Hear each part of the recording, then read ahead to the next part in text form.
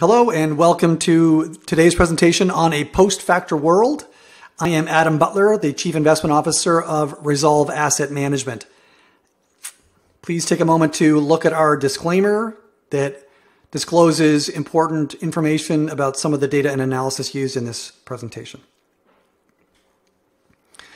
I would also highlight that Resolve publishes a wide variety of content, including blog articles, white papers, as well as quite a bit of podcast content, including Gestalt University, which is a fairly technical deep dive into some timely investment topics with leading experts, as well as Resolve's Riffs, which is brought to you live every Friday afternoon at 4 p.m. Eastern Time with a variety of popular and timely guests. All right, let's talk about a post-factor world. Well, look, over the last few years, investors have been clamoring for so-called factor or smart beta strategies. These strategies emerged from academia, predicated on the work of Traynor, Sharp, Hulgan, Fama French, and others in the late 1980s and early 1990s. Many early hedge funds earned extraordinary profits from these strategies in the 70s, 80s, and 90s by allocating to stocks with, say, strong momentum or deep value characteristics, or futures markets with strong trends. In some ways, new investment concepts are like any new technology. The progenitors of any early technology typically earn extraordinary profits until competition heats up. Eventually, competition drives down profit margins and the technology becomes commoditized.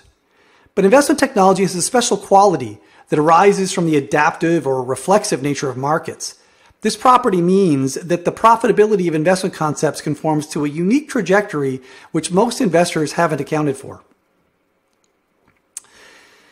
Look, factor investing is predicated on the idea that an investment opportunity exists because securities with certain characteristics are systematically avoided or mispriced by a cohort of investors. This may be because these investors are influenced by unique preferences or perceptions of risk, or for a variety of other reasons. In any case, smart beta or factor strategies typically derive their credibility and persuasiveness from academic credentials and peer-reviewed journals. A paper is published which describes an investment strategy with an intuitive origin story. A backtest and a comprehensive analysis is presented with strong economic and statistical significance. Word spreads about the new investment concept. A few big institutions jump on board. Innovative managers launch funds which do well for a few years and catch the eye of more adventurous investors and advisors. A few more years pass. Now most institutions are running the strategy internally. Index providers have launched a mosaic of takes on the concept, many of which go on to inform new index ETFs. Well, perhaps unsurprisingly, there comes a point when the arbitrage dollars from all of these factor strategies start to crowd out the mispricings of the investors who were creating the opportunity in the first place. So that securities that were underpriced now become overpriced and the sign of the edge inverts. So it's now a money-losing investment. Okay, what do you think happens next? Well, look, obviously investors eventually cry uncle and abandon the strategy in droves. At some point, the market finds a new equilibrium premium that's just large enough to keep the most disciplined investors engaged, but much smaller still than the original pre-publication premium that everybody got excited about in the first place. Let's walk through a concrete example to help crystallize the concept. Many of you will probably recall that a few of the most sophisticated institutions and hedge funds started running systematic alternative strategies in the mid-2000s to harvest the size, value, low volatility, trend, momentum, carry, and other so-called factor strategies. These innovators and early adopters harvested rich premia for a few years before the ideas went mainstream. By 2011 or 2012, the investment banks had launched alt premia indices and major investment managers had launched funds, attracting tens of billions of arbitrage capital from the early majority investors.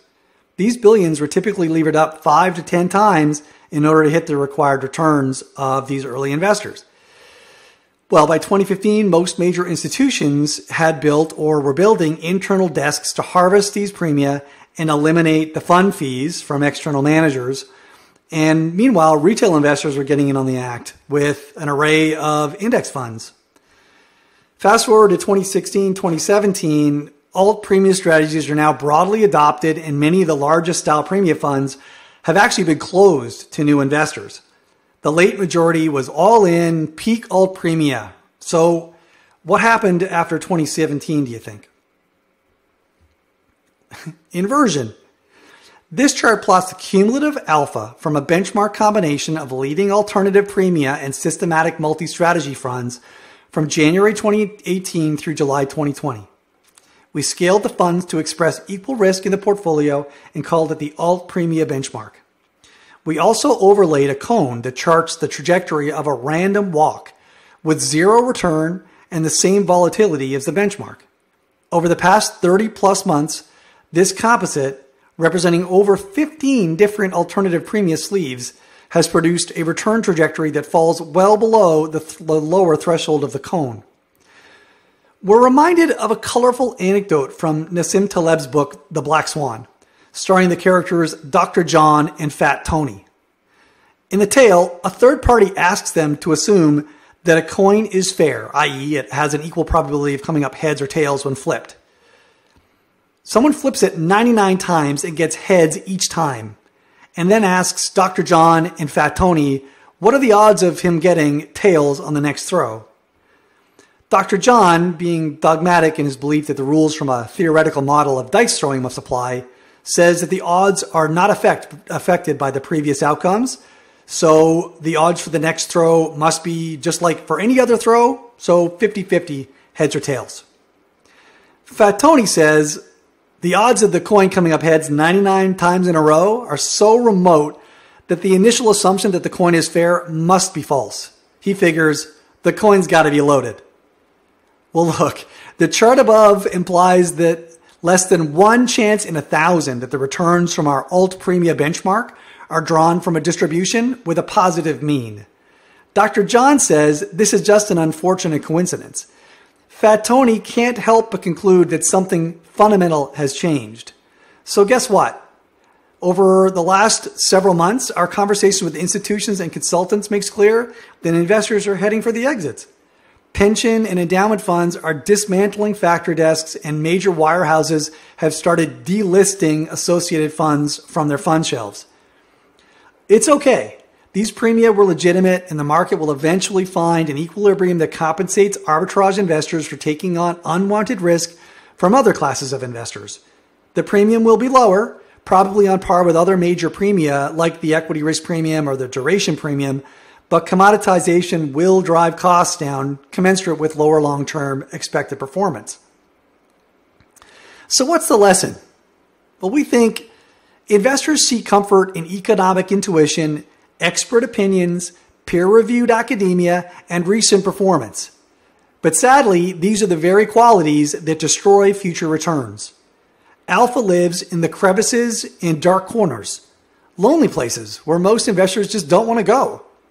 If asset owners and investors want to earn excess returns, then by definition, they must come to grips with the reflexive nature of markets, where a strategy offers comfort in the form of published research and peer adoption with simple mechanics, compelling backtests, and intuitive stories.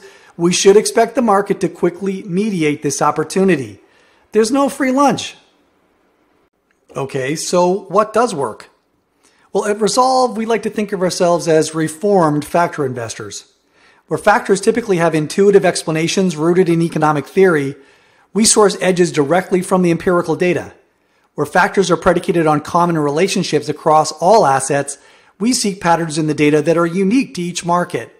Where factor relationships are simple in structure, we seek complex relationships that are difficult to spot. Where factor strategies rely on long-term average investor behavior, we evaluate how markets respond under different conditions. And where factor strategies are evaluated on typical in-sample backtesting methods, our strategies are validated by the advanced out-of-sample and holdout methods used in machine learning and data science. Most importantly, investors must recognize that in adaptive markets, the only sustainable edge is constant innovation. That means constantly seeking information sources that explain market returns from different angles.